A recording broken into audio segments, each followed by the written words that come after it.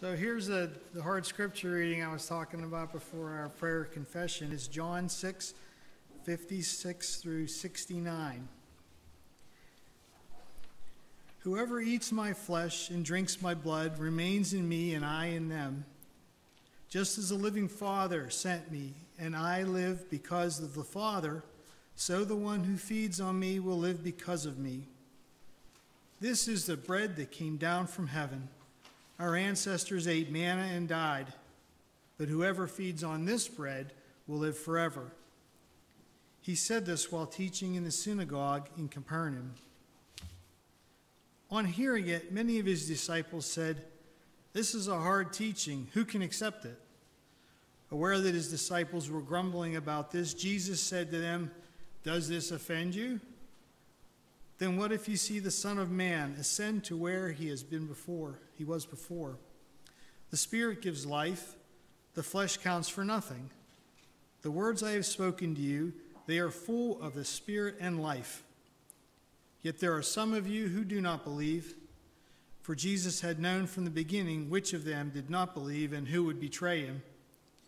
He went on to say, "This is why I told you that no one can come to me unless the Father enabled him." From this time, many of his disciples turned back and no longer followed him. You do not want to leave too, do you?" Jesus asked the 12. Simon Peter answered him, "Lord, to whom shall we go? You have the words of eternal life. We have come to believe and to know that you are the Holy One of God." God bless his word.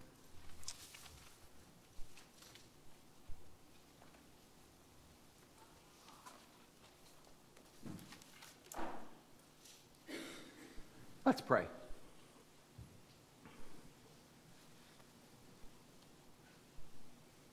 Gracious God, may the ears that hear this know that it is you that chooses us, not we who choose you. In Christ's name we pray. Amen.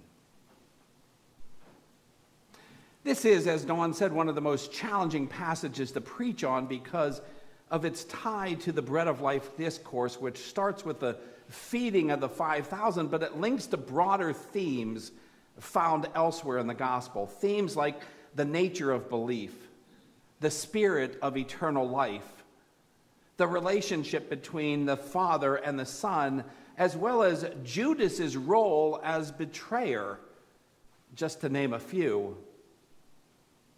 It's important to realize that for the last 3 weeks, we have been building up to this point in John chapter 6.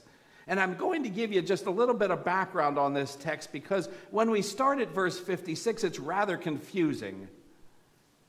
So Jesus is answering a question that the Jews had asked, and that question being, how can this man give us his flesh to eat? And when that sentence refers to the Jews that asked the question, I believe it's just not general Jewish population. Rather, it's the Jewish leaders, since the exchange takes place in the synagogue. Now we know that Jesus is using metaphorical language here. However, anyone unaccustomed to John's style of writing could be easily offended and misunderstand this and other passages. And here are just 2 examples earlier in John's gospel that were misunderstood. The first occurred in chapter 3, where Nicodemus could not fathom how a person could be born again. And then again in chapter 4, where the Samaritan woman does not grasp the concept of living water gushing forth. And again, Jesus uses this metaphorical language when he says, "Whoever eats my flesh and drinks my blood remains in me and I in them." And then Jesus sort of doubled down on his statement by saying in verse 57, "Just as the living Father sent me and I live because of the Father, so the one who feeds on me will live because of me."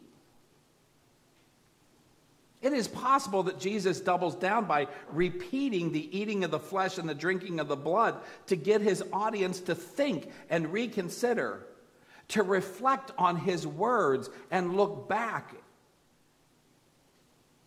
but also look past the superficial meaning and to see and define and to understand the super realm, the supernatural realm of what's happening here. Something far beyond the material and the natural world. But all they, the Jews, can hear, the religious leaders can hear and comprehend at that moment, is the violation of the dietary laws that they believe Jesus is suggesting to them that they break, which he's not. But rather than ease his adversaries' anguishes, Jesus' next statement further intensifies it when he declares, "This is the bread that came down from heaven. Your ancestors ate manna and died, but whoever feeds on this bread will live forever." Jesus' remark would have been especially confusing and disturbing for them if he had pointed to his own body, which I believe he probably did. "The bread that I will give you for the life of the world is my flesh," he said. Unfortunately, the narrative does not provide any clues about Jesus' gestures, which leaves us to interpret it as a guess about such things. But it is at this point in the conversation that John turns our attention and his attention not only to the disciples' reaction, but also to those standing around. Again, the religious leaders, because in verse 60, it says, along with the Jews and the disciples, they were all complaining. They, meaning both the disciples and the religious authorities. But they find this teaching, and pardon the pun, they find this teaching hard to swallow. And that sentiment is reiterated in verse 60, where we are told that the crowd, as well as his disciples, were joining in the murmuring, saying out loud that this is a hard teaching. And when you look up that word in the Greek, hard teaching, the word literally means offensive. So it's not really a hard, it's something offensive to hear. It's hard to hear. It hurts to hear those words. In verse 61, we're told, aware of this, the disciples were grumbling about this. And Jesus says to them, "Does this offend you?"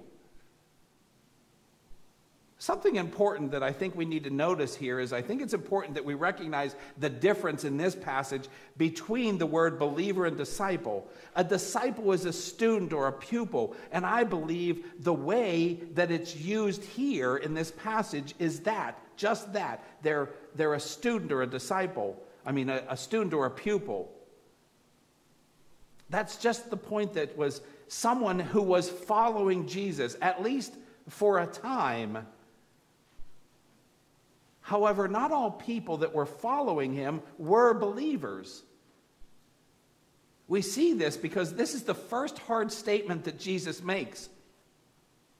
And we see that it separates the believers from the non-believers. It separates those who were following him looking for physical nourishment rather than spiritual nourishment and enlightenment. It's important that we learn in this passage who's who.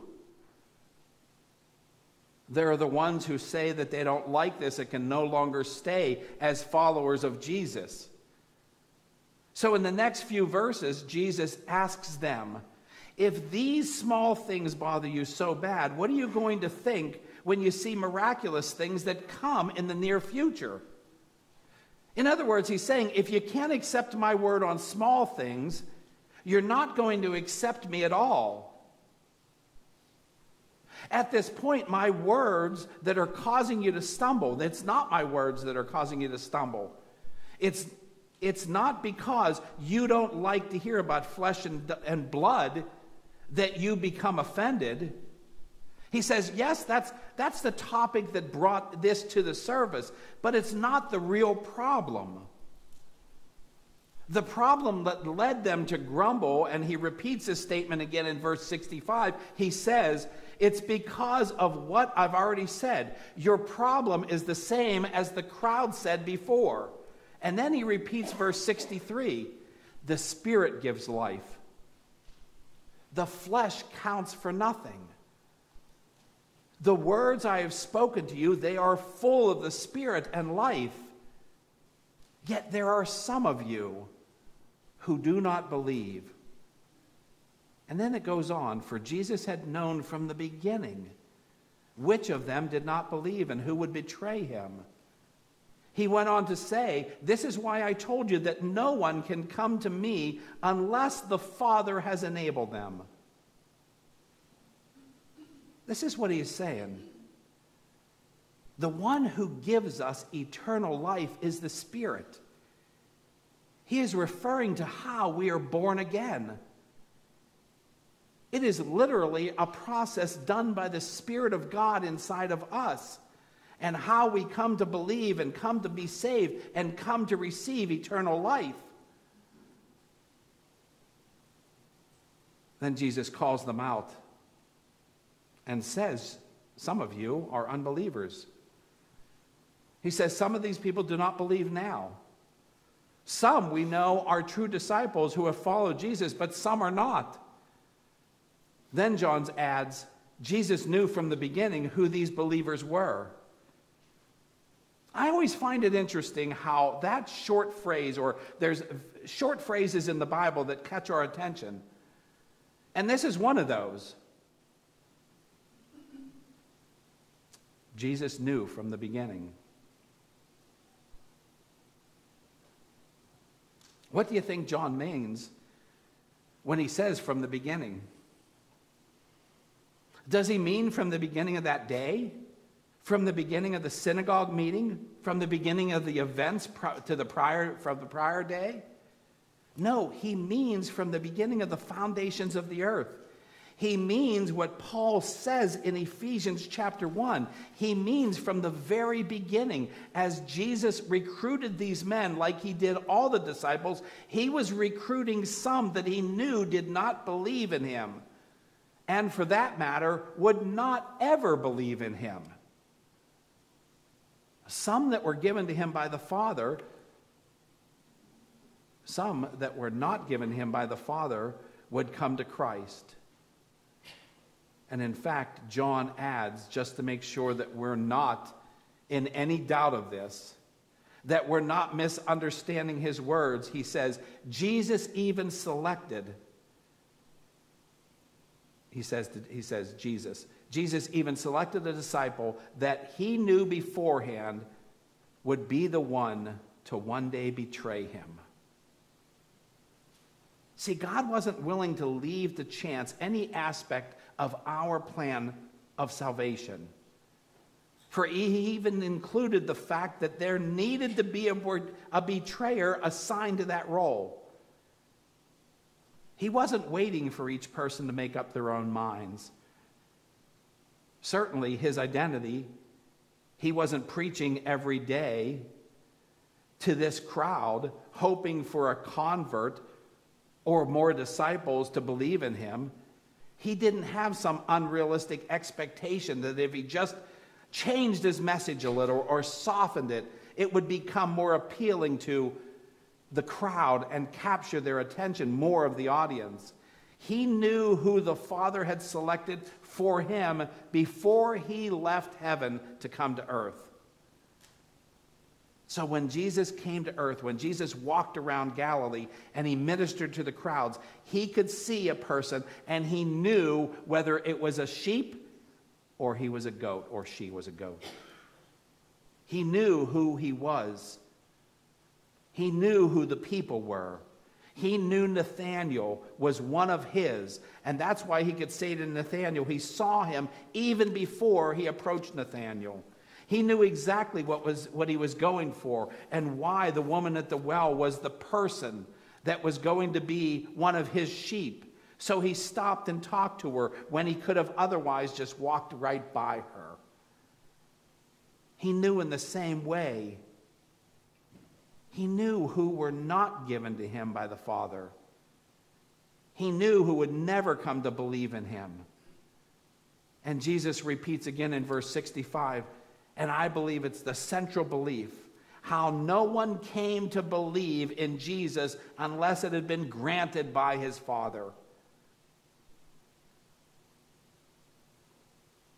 So in other words, if someone rejects Christ, it's simply an indication that that person has not been given that gift from our Father, from the Father. At least not on that day. Because we cannot look into the future and necessarily know the final result. We can only see what's happening today. So we see the truth of his words and the effect it had on the crowds. And as a result of many of these statements, some of the disciples were absolutely through with him. This was the final straw, so to speak, and they left him. And Jesus challenges the 12 here. He says, do you want to go away as well? And of course, it's Peter that speaks up. He says, Lord, to whom shall we go? We go to you. To whom shall we go? No, Lord. This is the last sentence of my sermon. I don't want to screw it up, all right? I know some of you are giving you, oh, finally. Peter, who speaks up and says, Lord, to whom shall we go?